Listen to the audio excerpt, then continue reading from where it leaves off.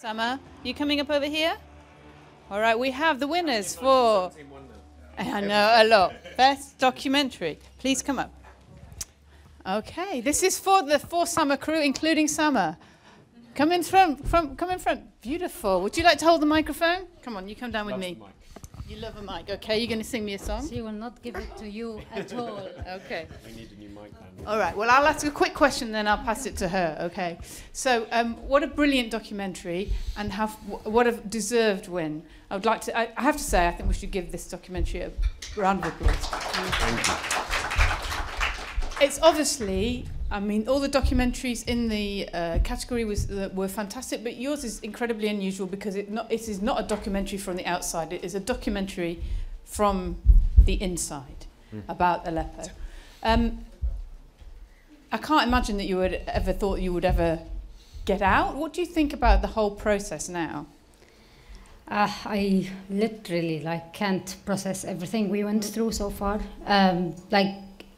I was aware about all the dangers and the risk, and also the great moment that we lived through that experience. But I've never got chance, to think about all of these things. And there's a whole question struggling in my mind all the time about, why did that happen, and why it's still happening, which literally I'm trying to find that answer through this.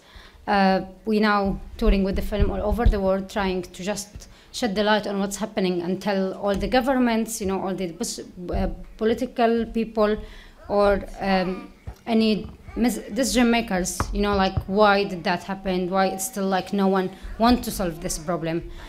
And really, I hope all of this recognition will make a lead for some people who can really make something, and watch the film, understand that, and see that this is not about aliens people, it's about people like them.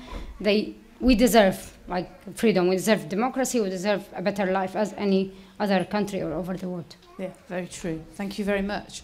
I feel like we should get Summer to say something. Should we ask her? Summer, would you like to come up?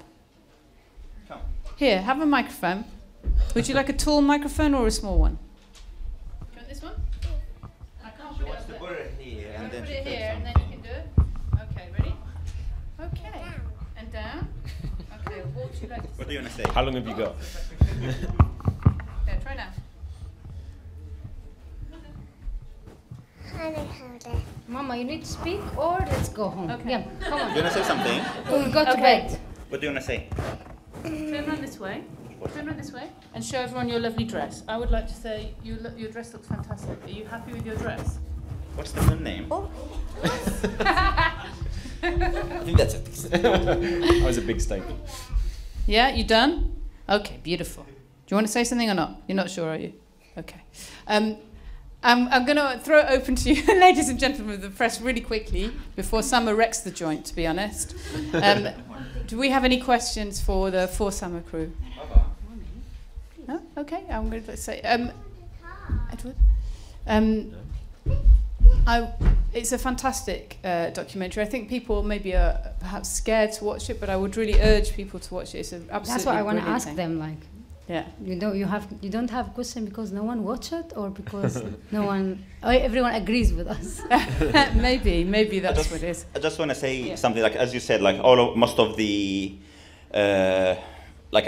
critics who wrote about the film was it's hard to watch or difficult to watch, but the unfortunate what you have seen in the film is maybe 10% of what we've left. They had to cut a lot of bloody scenes because of it's too much to present. So what you have seen in the film, it's only 10% of what Wa'ad had, which is nothing. Of course, it's also maybe 10 or 5% of what's happening in Aleppo, and it's now happening in Idlib. In the past 6 months, more than 71 attacks happened on 51 health facilities. 10 of them were maternity hospitals. The last one was yesterday. And the day before yesterday also there was another hospital that was destroyed. Yeah. So I know it's hard to watch, but I think it's more harder than it's happening. So please bring more awareness about what's going on in Syria. Yeah, well this is exactly what the BAFTA will do. Congratulations, it's a very, very well-deserved win. Thank you. Oh, one question you do. Okay, hello. Congratulations on an incredible film, and hopefully this will bring more exposure to this incredibly important issue. Do you have plans to return to a documentary about people in Syria or about a particular part of the world where people are suffering so much? I really think I'm thinking about my next project, which will be also a documentary, and it's about Syria. It's not back there, but there's so many, like more than really, like I can count for you now, list of ideas and things which we really like need to be heard. So yeah, I will do that hopefully. Thank you. Thank you all. Thank you so very much. much. Thank you. Sorry, I'm just playing with Sama now.